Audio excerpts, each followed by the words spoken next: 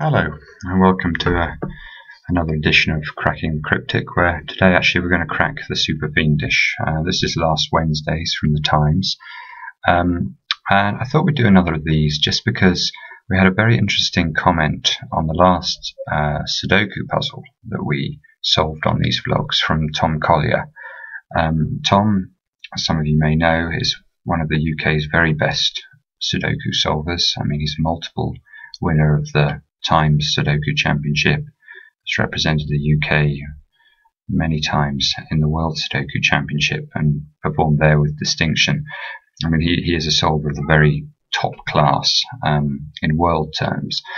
And he was making the comment that he didn't really like Tom Snyder's notation, which is the one that we sort of recommended last time in these videos.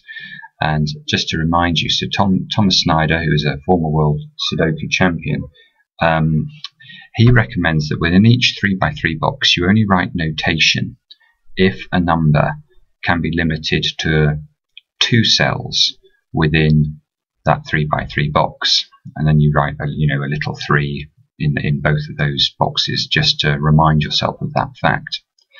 Now, Tom Collier thinks, especially on these more difficult puzzles, that reduces your chances of spotting, hidden triples or any of the other really complicated sequences of numbers that you might need to recall in order to crack them.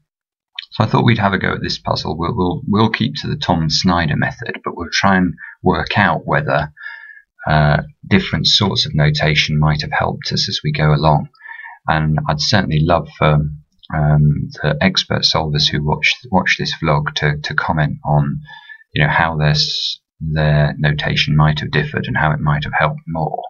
But I'm going to pause the video quickly and just fill in, the very obvious cells, so we get a grid with some notation in it. Okay, one of the interesting things that I've noticed here is that as I was doing the Tom Snyder notation, there was a 1 and a 1 in this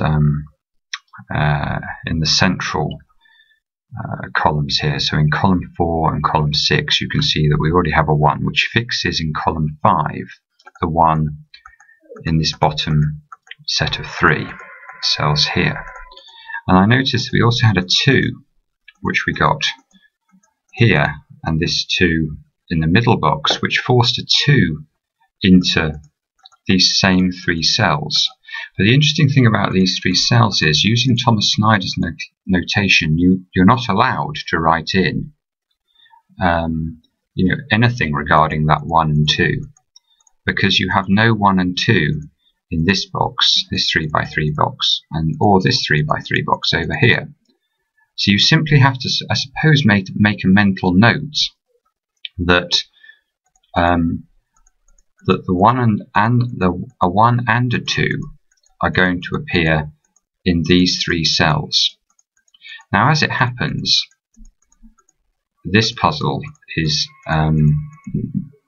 quite nice, because the 5 and 8 were locked into position by Tom Snyder's notation, and because I've remembered that I need a 1 and a 2 in these 2 positions, I can actually now do that. Now, of course, I would have achieved the same result by cycling through the numbers 1, 2, 3, 4, 5, 6, 7, 8, 9 and just performing Tom Snyder's notation again. But this certainly was a shortcut to finding this, I suppose, this feature of the 3x3 box, which is likely to be helpful. So let's just fill that in like that. You can see also here that I've actually used another form of notation or shorthand in the central box here. So David McNeil's notation is to only write in notation at all if one cell in the grid can only contain 2 numbers. And if that's the case, he writes those 2 numbers in. Now, I've actually done that in this central cell, which isn't strictly in accordance with Tom Snyder's notation, but I think it's pretty obvious when you look at this 3x3 box that these 3 numbers, are forced.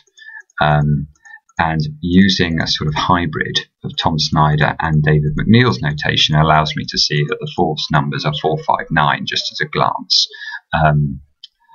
So that's just an idiosyncrasy that I use. And now you can actually, if we look at column 2, you can see how these ones here, this 1, 2 thing is going to be helpful, because in column 2 the one is going to be fixed in the top row, and that means I think that the one here is going to be forced. So the one's going to be forced to be in either of these positions.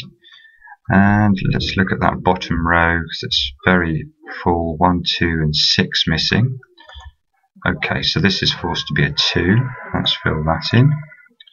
That means that we can fill that in as a 2, that in as a 1, this is a 1.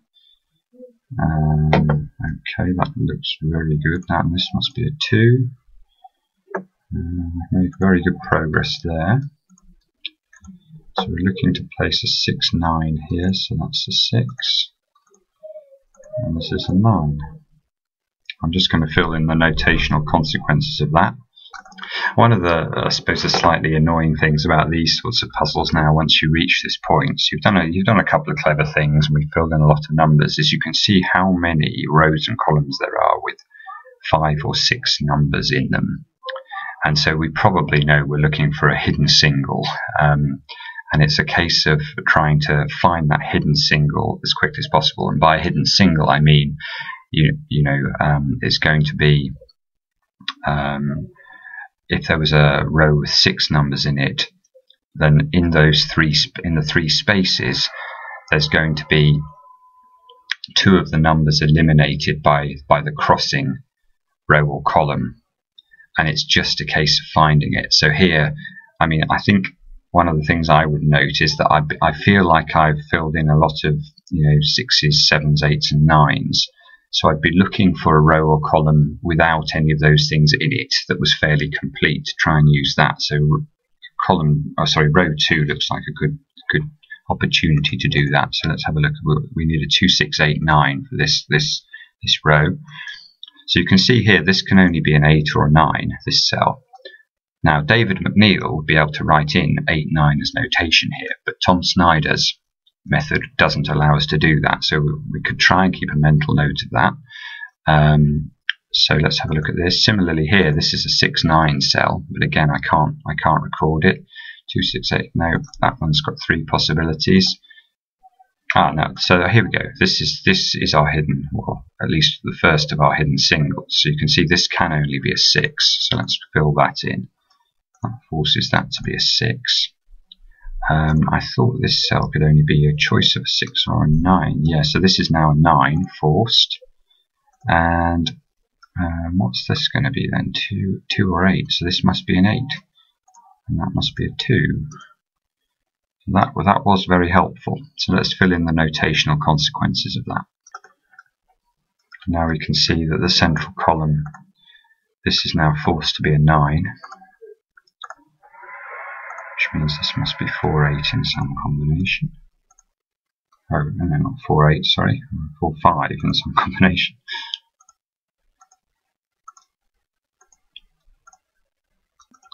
But actually this 9 at the top here means that this is forced to be a 9. This is forced to be a 4. This is forced to be a 4. It looks like the puzzle's falling apart now with us finding that hidden single, doesn't it? It looks like it's really starting to collapse. 8, 5, 8. And again here, I think there's probably any number of ways to finish this from this point, but looking at this column 2, we need to put in a 3, 4, 9, and you can see immediately this cell that I've highlighted, that can only be a 3. Which means this is a 4 and this is a 9. And therefore this is a 9, and I think the puzzle's now broken. I think it's going to just collapse. So I'll do that. If there is any sort of late stage X-Wing or something, we can stop and discuss it. But Certainly, I think Tom Snyder's method held its own there. It maybe required a little bit more than that. I had to keep track of that 1 and 2 in order to solve it quickly. Tom's method would still have got that out. But I wonder whether Tom Collier's method now might have found a better way of recording that, and that so he would never have to really use his mental recall to find that 1-2 combination in this cell, in these 2 cells down here. Anyway, love to hear from any of the expert solvers out there in terms of whether this is interesting and their feelings on it, and whether their notation would have been more successful. And we'll do another of these soon. Thanks very much for watching.